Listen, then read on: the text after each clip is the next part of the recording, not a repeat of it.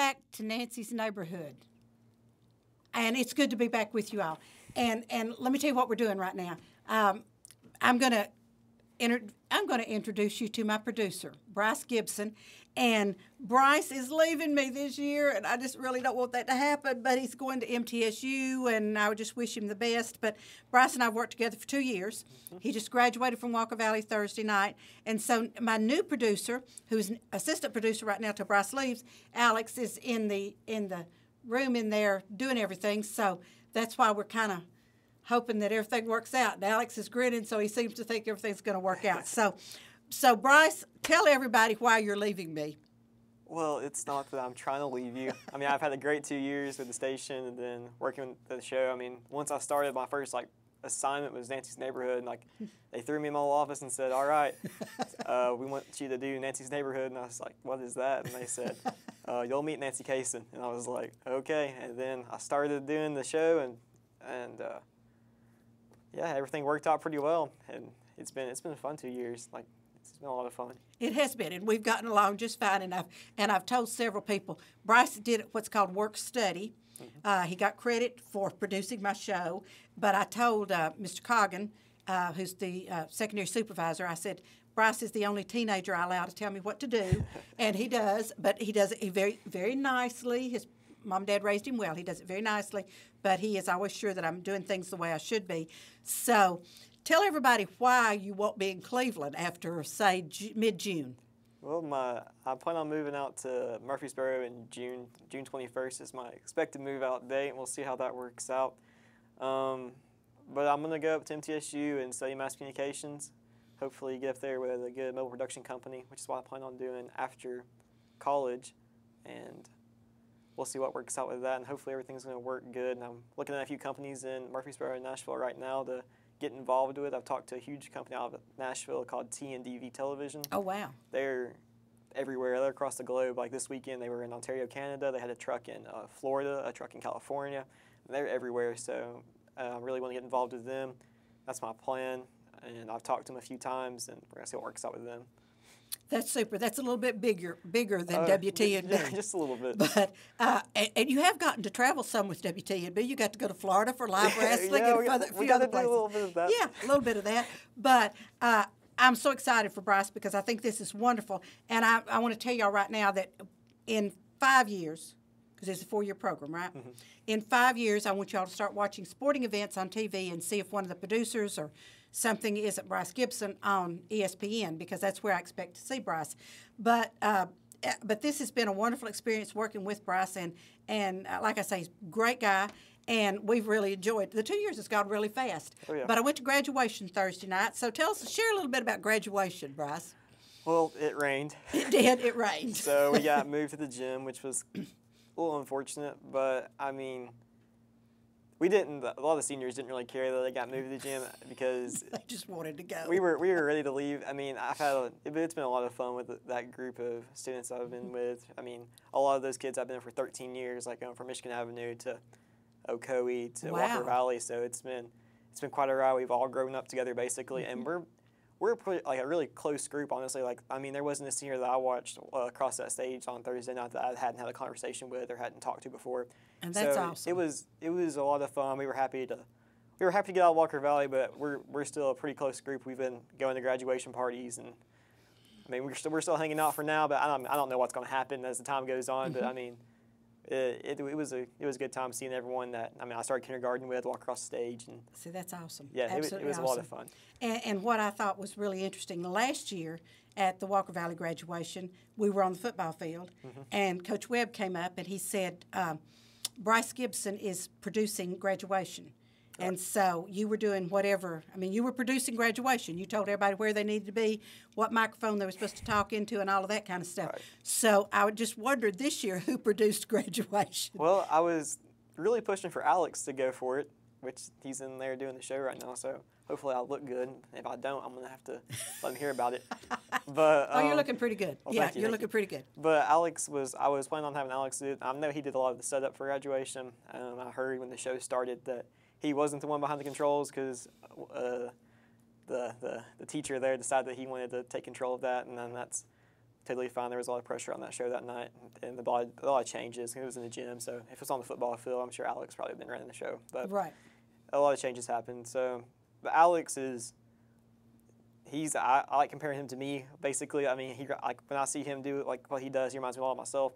Because when I started when I came to WTB as a sophomore, because I did the graduation my sophomore year, and that's when Jay and Josh like found out about me, and I started talking to them. So then I came here that sophomore summer before my junior year, and then my junior year I started doing the sports and stuff, and that was just like it kind of shocked me a little bit because I was in charge then, because then it was up to me to call the shots, and I was kind of like I was really timid about how I called shots, and I'd be like, okay, camera one, pan left, camera one, pan left, and I mean, and that works. He got over that, folks. He got over it real fast. That works sometimes, but I mean, they don't.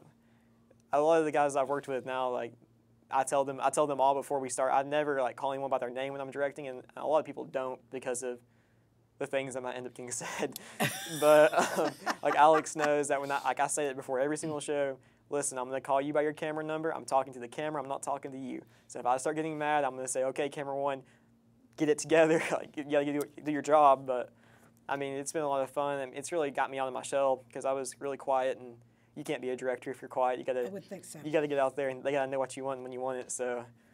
Well, you've never been quiet with me. So that's, I mean, he's always, and like I said, he's always saying, take your necklace off because it's clicking on the, That's why we got that nice mic now. Yeah, I know. That's why they gave me this big mic, because I was having to take my jewelry off because it was clicking. See, click, click.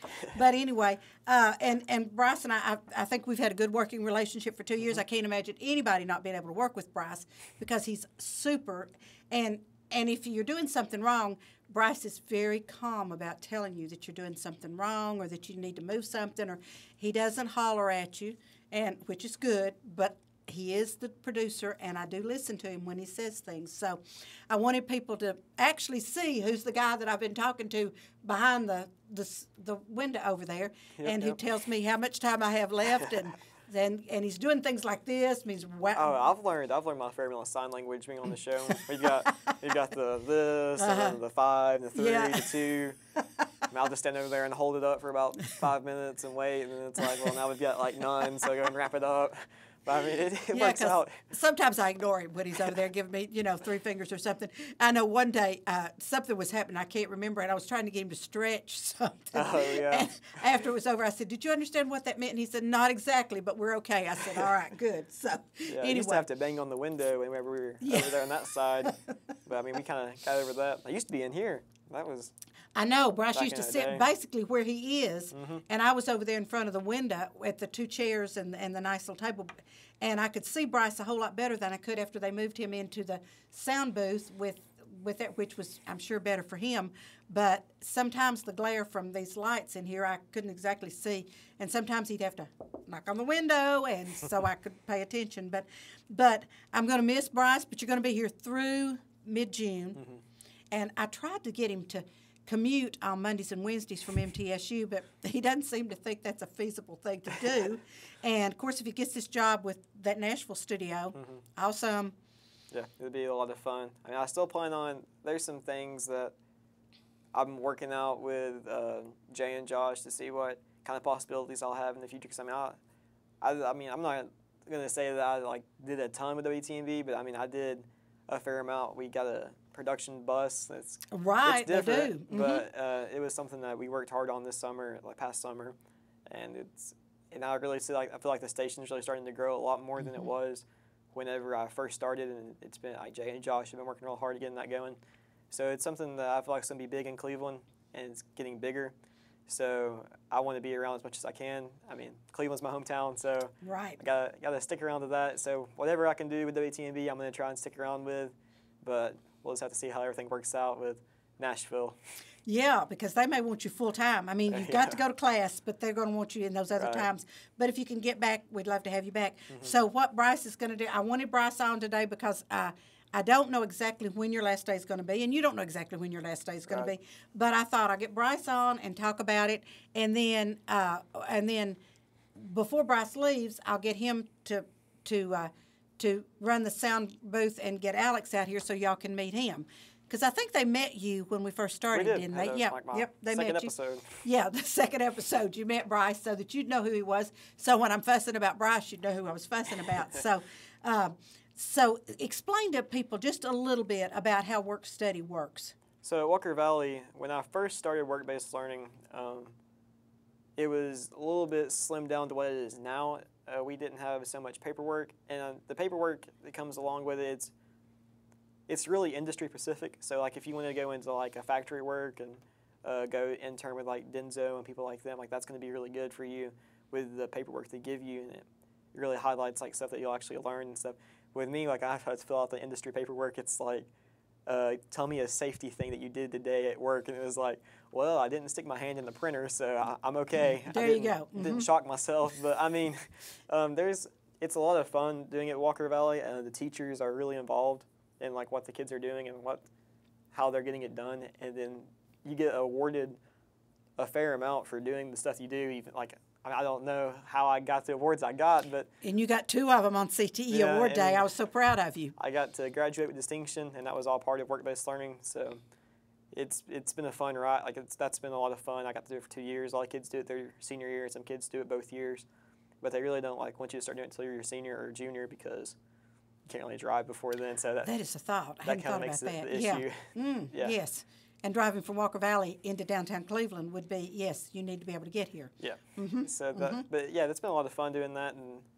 And the first year I did it with Scott Webb, and Webb's a great guy. So I didn't get to see him at graduation, but I think he was there. I think he sent me a text message, and yeah, he's a good guy. I really missed him this year. And then I did it with Coach Dillon. And Coach Dillon's quite the guy. I got to play baseball with him my freshman year. Then did work-based with him last semester, and then this semester I did it with Nate McKay, which is the AVU teacher now at Walker Valley.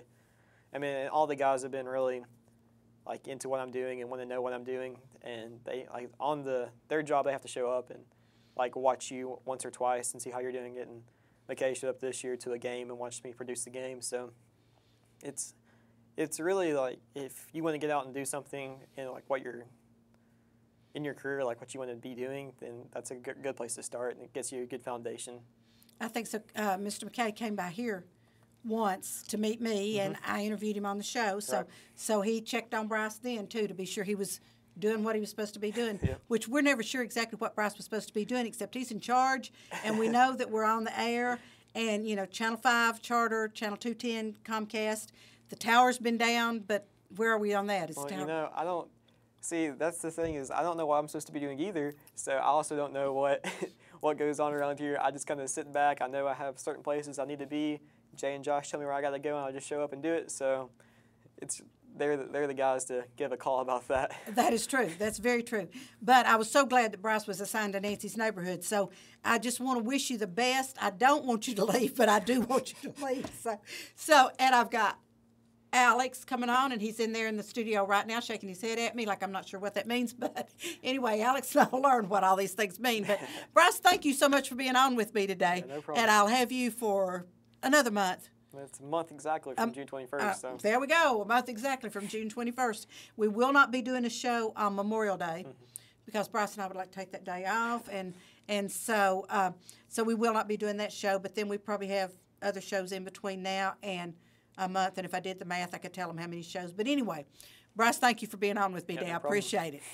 Okay, folks, I'm going to take this little commercial break again so that Brice can swap seats with Alex, and I'm not going to interview Alex today. I'm not going to introduce him to you. I'll wait till closer to when Brice is leaving. So watch the commercials, support our sponsors because they pay our bills, and I'll be right back with some events that are coming up. So don't go away. I guess we're clear because Nancy's neighborhood went up.